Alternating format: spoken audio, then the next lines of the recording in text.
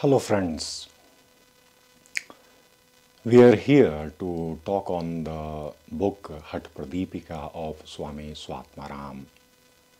Let us study it and find what it contains and how it can benefit to live right life.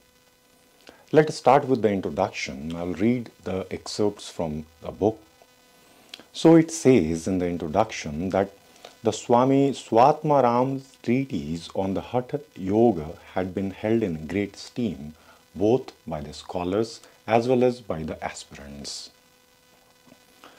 Though this writer's emphasis is on the yogic practices in which overt behavior plays an important part, it is he who points out that the yogic process forms a continuous path in one's life, then only the benefit can avail us.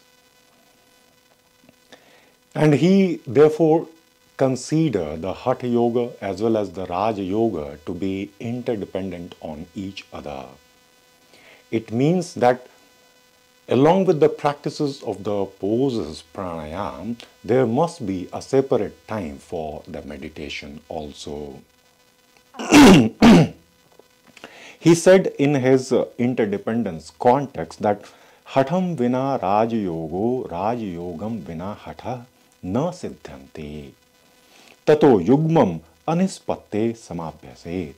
Means both of these things must be combined.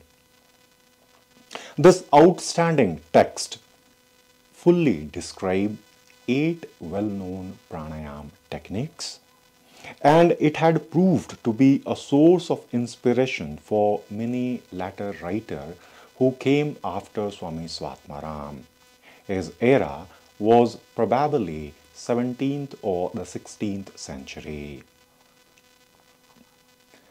There are many yogic treatises like the Yoga Chintamani, Hatha Ratnavali, Hatha Sanketa Chandrika and Hatha Tattva Kaumudi who had got the inspiration from this HATHAPRADIPIKA of Swami Swatmarama.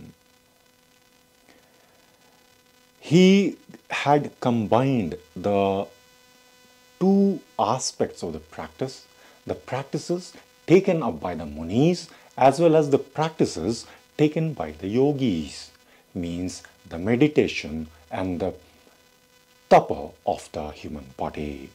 So with this introduction, we'll add few more things further and then we will get into the different chapters and the content written there. Thank you so much for watching this.